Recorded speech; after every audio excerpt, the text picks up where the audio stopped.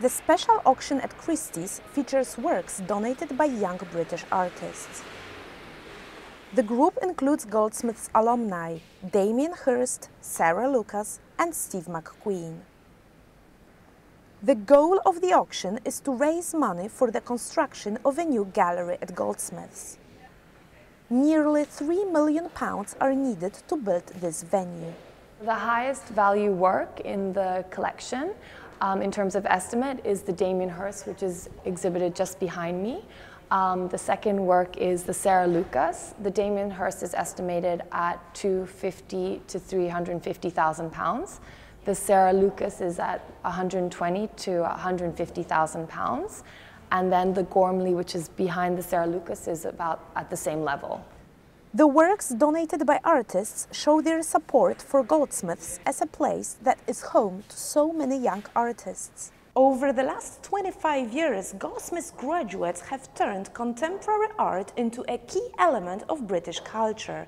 With 30 nominees and 7 Turner Prize winners, they secured their top position on the UK art scene. The Goldsmiths Gallery will show the success of college's past and present students. It's going to be interesting. It's going to give them the opportunity to see really high-level international artists on a regular basis. It'll give them something to be proud of. So in general terms, I think the gallery will be a very, very significant benefit for the college. Well, yes, I'm quite proud of the project. I've been the main person driving it. I'm more anxious than I am proud, I have to say, because the auction is happening and a great deal depends on how much interest there is in the work. But one of the things I'm most proud of is that we have 25 of our most illustrious alumni who have donated very, very important artworks to the auction. Works that are meaningful for them and works which are risky for them to put into an auction.